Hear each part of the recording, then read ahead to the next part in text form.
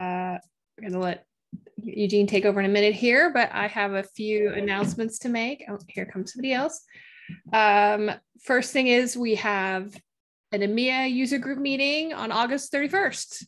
So you should sign up, and I'm going to paste the URL in the chat. If you are interested in a more EMEA time zone friendly user group, we have a speaker, but I do not yet know what they're going to talk about. So I'm trying to find that out so we can post an agenda.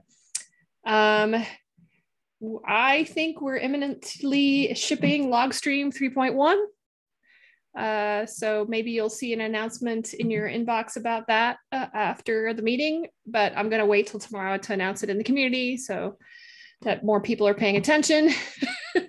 But anyway, you might get a jump start on that.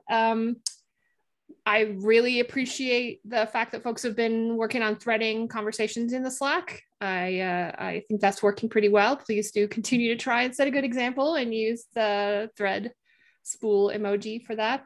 And emoji related, and this is something that that our own Ed suggested we do. We're going to launch a Q&A site sometime in the near future. Still working on some of the details there. But we are in the process of also trying to gather together common content, like stuff that people might want to ask and answer so that we can make sure it's already there before we launch it. And in the interest of doing that, if you are on our community Slack and you see a good question or a good answer or both, please tag it with an emoji that I have named the clue bot.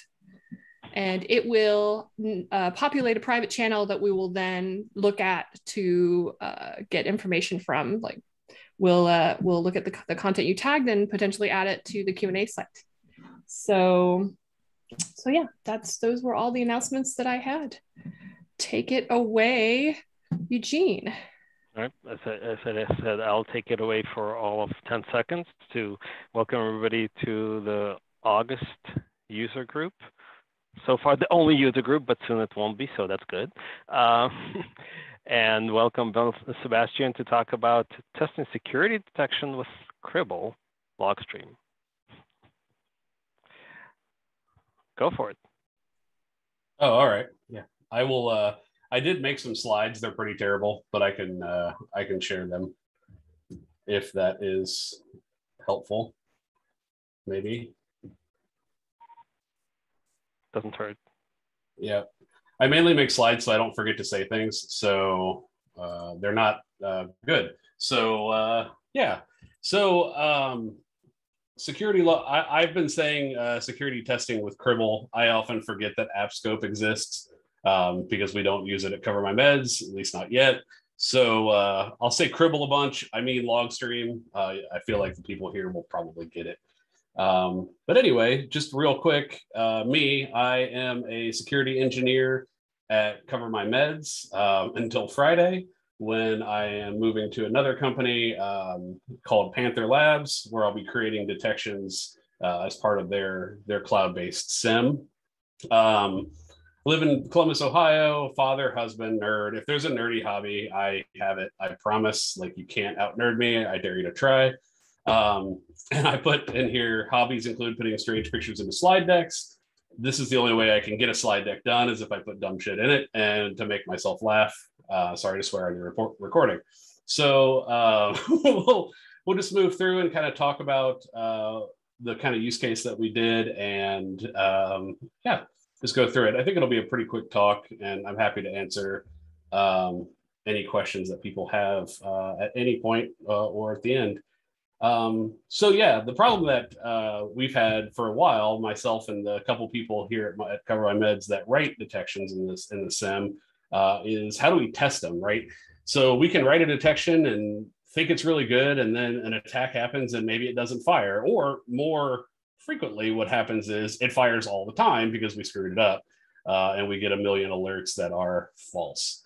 So there's also the modifying the existing detections that ship with the SIEM, things of that nature. We always want to know that we're writing a detection that works, but there's never a good way to do that. Our kind of standard way, if we could, was that I would kind of one-off, go find a piece of infrastructure and simulate an attack on it by hand and see if it tripped our alerting. So yeah, so not a great situation to be in.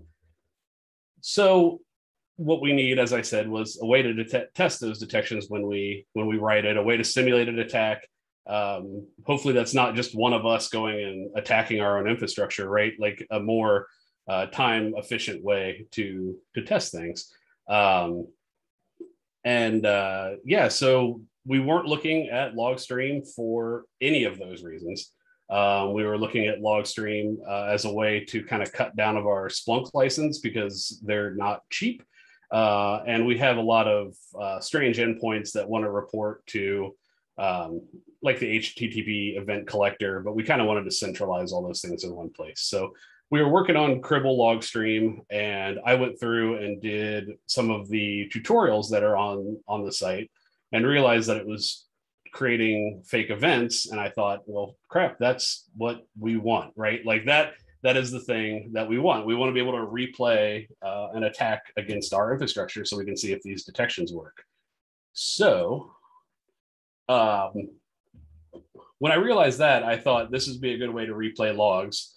So I had password spray on the brain, mainly because we had been password sprayed as part of a pen test engagement that no one told me about. And it freaked me out, right? Especially when it didn't trip. It tripped some alerts, but not the alerts that I expected it to trip. So I thought this was an easy way to test it, give it a proof of concept, right? If you will. So yeah, I went out there. We use Okta for authentication. I went and found a Python script that does exactly that, right? Password sprays Okta. It was old and not updated. It was running on Python 2, and it didn't let me override the domain because Okta has okta.com. They also have oktapreview.com, which is kind of a test tenant for people to use as they make changes to their production tenant. So I wanted to be able to spray the testing tenant just to not interrupt prod for any reason. And also I didn't want it to stay in Python 2. So I forked it, I updated it. I did put a pull request back into the maintainer. They have not replied, and it's been a couple months, so I don't think they're gonna. So there is a link there to the updated Okta password sprayer if anybody wants to follow along with this test case. So you can grab it there, and if you make a pull request on it, I promise to reply in a timely manner. But it seems to work pretty well. So what did I do? I kind of jumped ahead here. So fired up that script, gave it a list of completely fake users, just random human names at example.com, and fired it off at our Okta tenant and collected the logs. That was just, an exercise in Splunk. Went and found the events. I cleaned them all up, took out anything that was Cover My Meds specific so we could share it, changed IPs and obfuscated some data, and then exported that as a CSV and shipped it into Cribl as a data gen. From there, created a pipeline that added a couple fields that weren't dropped out in the table, namely source and source type, which is what the built-in Okta detections in Splunk are built to key off of. So I created a pipeline, added those fields, and routed it to our SIM cluster. And I did make a pack out of this. It was kind of me just trying to figure out how packs work. I threw it up on GitHub, both the decompressed version and the compressed .cribl file that you can just throw up there in your Cribl instance if you're so inclined, along with the fake user data that you can use to simulate, fake log events that you can use to simulate a password spray attack in your environment as well. And just a matter of creating the data gen and configuring it. I didn't want to go deep into this because I feel like 90% of the people on the call probably know all that works. But if you don't, I linked my blog post that I wrote about this in the Cribl Slack community, and Rachel was nice enough to retweet that a couple places. So it's out there if you want to take a look at it with a little bit more detail. But even then, Cribl docs are better than me explaining it to you, I am sure. Also, I made this meme just for y'all. Just saying, you can have that for free. That's all yours. So yeah, so after all that was done, I flipped the switch to enabled in Logstream and let that flow into our test sim to simulate a password spray attack. It was really just like 10 password attempts a minute for invalid users, and my detection didn't fire. So that was cool. So right off the bat, realized that this detection does not work like we thought it did. And full disclosure, this detection is an out of the box detection that ships with Splunk. The only modification there is actually I've got that blocked out, but we add a filter to eliminate anything coming internally for these. But again, running that simulated password spray, the detection didn't fire. And what we found was, and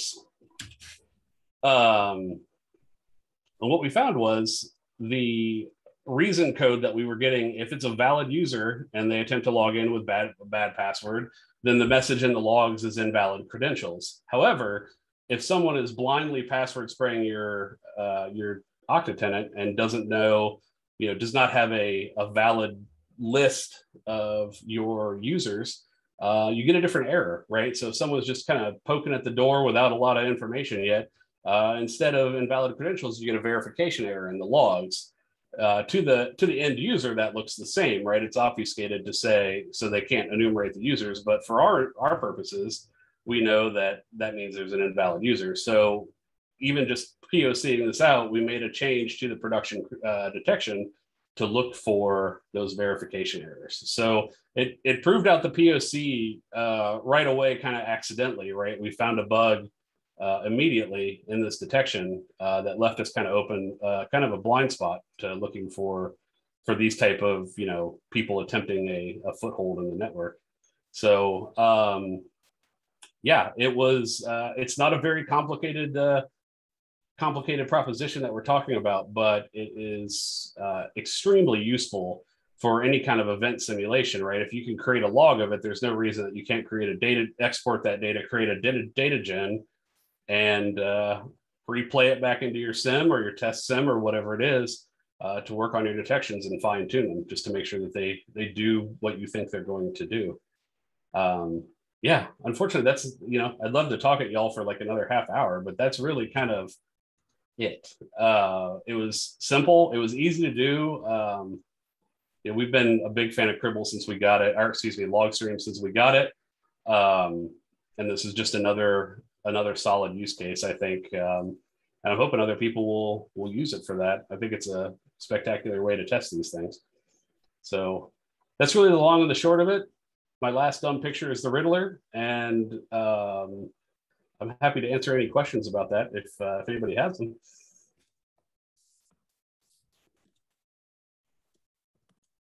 Come on, folks. Don't want to be shy. Okay, so does the Splunk practice at your company go beyond security? Not, I'm going to say yes with a but. Not yes, but not as much as we would like. It's mostly security use cases. We've got some people doing like monitoring, graphing, and that type of things, but most of our development staff really just uses it to troubleshoot and not really detect or anything. I was just curious because I floated the idea recently of using data gens to test our Splunk alerting that's not security related. Because we have some folks who want to do observability as code. Okay. They want to terraform their alerts into Splunk. And I'm thinking, okay, then there should be a test that goes along with every alert, right? You know the detection, you know your data. Let's data gen some stuff so that every time we change an alert, we can test it. So that's why I was excited to hear your talk, because it kind of dovetails with that. Right on. Yeah, I think it would. I don't see why it wouldn't work for any Splunk alert, really, security or otherwise. I mean, you can, from what I've seen, you can make a data gen out of anything, and then it's just a matter of flipping the switch to on when you want to test it.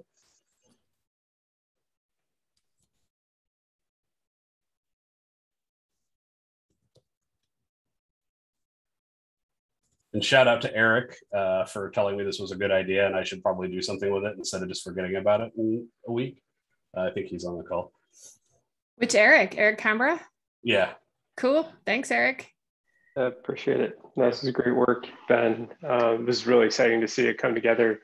I posted a question in there about how you see the pack evolving, how you see the data gens evolving around the pack and community contributions.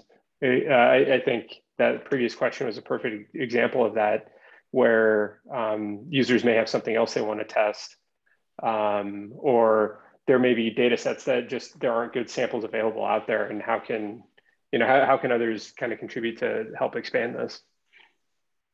I think, yeah, you're definitely right about that. I think that, it almost feels to me like every pack is going to be almost kind of a unique use case, or maybe it's a matter of having to expand, have a bunch of different data sources contained in that pack. Because everything I did within the pack that I created was very specific to this use case, adding those sources and source types back in.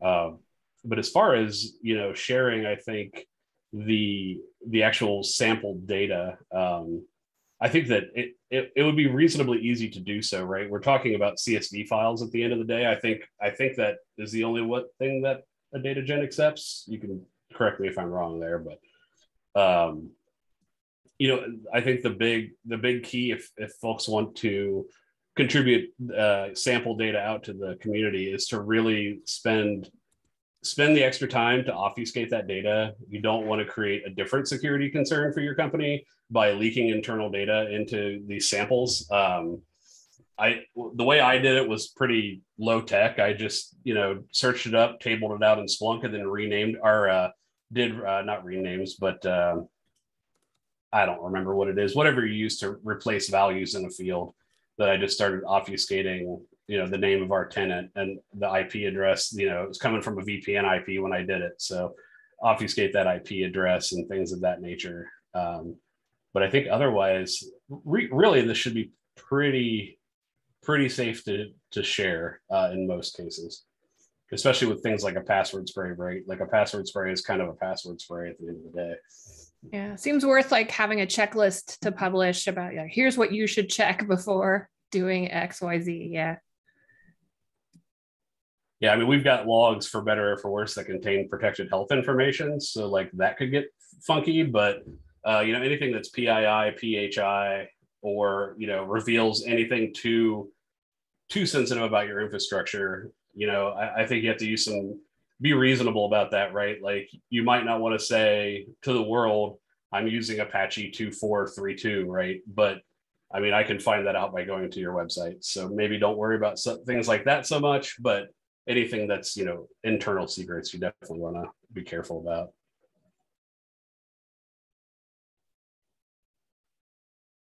Cool. Well, thank you very much. And just unrelatedly, I had several people message me late into the meeting and say, how do I get into the user group meeting? So if you're here and you got a link from someone, you can register for a monthly reminder from our own email champion, Victor, there. And that way you will not have to last minute scramble for a Zoom link. Thank you very much, Benjamin. Yeah, absolutely. Even use the community calendar, which I just have that always showing up as a second calendar in my Outlook. I can see that tomorrow looks like office hours is going to be about the new release, huh? Yeah, it's like we timed it or something. Amazing, right? So yes, please come to office hours tomorrow if you want to hear the down and dirty on what's in the new release. I'm kind of excited. There's some cool shit in there. Also, swearing is allowed in our user group meeting. And the reason I was laughing when we were talking about the new release is just today we talked about, yeah, we should upgrade. Of course, that's why we're doing it today, because we knew. And then I said, yeah, but that means probably like right after we upgrade, they're going to send a new release out. Yeah, sure. Totally. All right. Is there an actual calendar published? Yeah, it's in the user group planning channel, and it is at the topic, I believe. Cool. Let me go get it, and I can paste it in here for you too. I'm nothing if not an enabler. I will enable you. Copy link. Oops. There we go. Oh, someone else trying to get in now. To everyone. Thank you. There you go. That you should be able to subscribe to that Google Calendar if you do use Google Calendar. And if you use Outlook, yeah, I think you can. You can use the ICM. Yeah, it's at the bottom of the page. Or whatever. Yeah. Yeah. It's all right. I have to step away for a moment to do something to some bread downstairs, but I'll be right back to do our dice related swag raffle. So enjoy for a moment and I'll be back.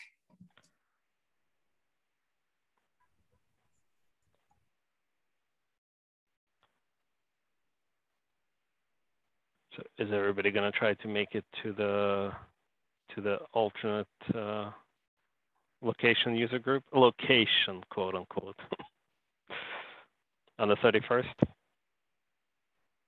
I'm looking forward to that. Where's that at?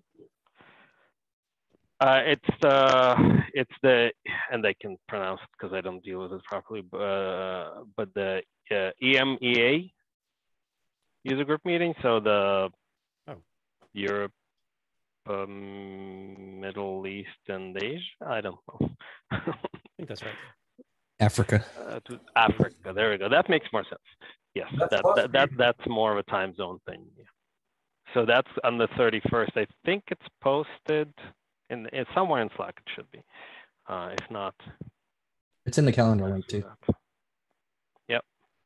Although that one I think does not have the join link right in there. It has the registration link right in there, but not directly the Zoom You'll link. get an email from Victor about that with the link in it. We haven't got a regular cadence for that yet. We're going to decide, I think. Oh, excuse me. Smell of bread always makes me sleepy for some reason. So yeah, we'll decide probably at that meeting what our next meeting date will be, and then do it on a case-by-case basis. Okay, I'm ready to do the raffle whenever you are. What size die do we need? Let me do another grab of because we had some people leave. I always take a screenshot of the list. I have to ask while we're in an interlude here. There's a Brian Brake on the line. Is that the Brian Brake of the Breaking Down Security podcast fame? No, I'm not. But if there's somebody with the last name of Brake? Yeah, there's a security podcast. Breaking Down Security is what it's called. I haven't listened to it in a while, but it was good. It's good, probably. We're probably related. There aren't too many breaks running around. We were slacking in the back channel, like, what's even spelled the same? We have to just ask. So, all right. Sorry to interrupt again. I'll be quiet. No worries. Like I said, this is not formal at all. All right, we've got 1, 2, 3, 4, 5, 6, 7, 8, 9, 10, 11 people. So right. D12. The D12 gets some love. And we've got a new coffee mug and a pen and a t-shirt. And I have a lot of sizes for the shirt. All righty, here we go. Oh, you can hold it up a bit I can't see it. 10, 11? 11. Rob Ball, who is one of the people who asked me for the link late. So Oh, there you are. Yep. So DM me on the community Slack with your mailing address and your phone number, and I will send you those 3 things. Awesome, Let's do thank 2 you. more. All right. Yeah, this angle is not the best, but it's a 9. A 9. Christian. I see Christian. Hi. Yep. I'm Hey here. there. All right. Yeah, you know the rules. DM me with your mailing address and phone number, although we'll not keep your phone number. This is just for the mailing. Okay. And I will send you, and your t-shirt size. I need your t-shirt size, Okay. please. Okay. Thank you. And same for Rabal. Please also include your t-shirt size. And, Excellent. And all right, last one more. 3. Number 3. Number 3 is R. Saunders, who just turned on his camera like he knew for something. Also, that's a really cool chair you have in the background. What's that? Your chair in the background looks super comfy. I like it. Oh, that's supposed to be for me to sit and read in, but it's really just for my cats. Yeah, I understand. I have a chair behind me. It's mostly for my clothes, unfortunately. So please, yes, DM me on the community Slack with your mailing address and your t-shirt size and your phone number, and I will send you a package. Awesome, thank you. And, Benjamin, will you please also DM me your size and your mailing address, and I'll send you something. Oh, thank you. Yeah, I'd be happy to. Thanks for presenting. I really appreciate it. That was super cool. Yeah, it was fun. All right. Well, I guess we will be deciding in the next few weeks what happens in the next user group meeting. But it will be after the first EMEA user group meeting. So now there's competition, y'all. You gotta step up your game. Compete for topics. That's right. All right, cool. Anyone else have anything they want to talk about? Eugene, anything you want to talk about? No, I already mentioned the office hours tomorrow. It's always a good time. So anybody who hasn't gone to that should. Yeah, and those are the invite for that. The info for that is also in the calendar. And if you haven't subscribed to the YouTube channel where we post the videos, you should, and get your friends to subscribe. And we need to get to 100 people. Yeah, and I think we're at 52 or something right now. Yeah. I just told Abe to subscribe because he's like, is this meeting being recorded? Abe, our new doc writer. Did he? Oh, he just showed up and then left again. Yeah. I will give you the link to the recording when I get it, and we'll get that posted. I missed Ben's talk because my internet was down. Can we get Ben to give the talk again here real quick? It did only take 15 minutes. I'll give you Ryan, you can have a private viewing if you want. Okay. I mean, that's weird. It is. Ryan is Ryan and Rob are my co-patriots that cover my meds. So we're welcome to the Cribl community. As you can tell, we're super serious. So there's the link to the YouTube channel, and if you subscribe, you'll get notification when it posts. Make sure to hit that bell. Is that what you're saying right now? I'm not going to say those words, no, but yes. All right. Thanks very much. Awesome. See you next month, or those who will show up at other meetings. See you then. Tomorrow. Ciao, everybody. Thank you.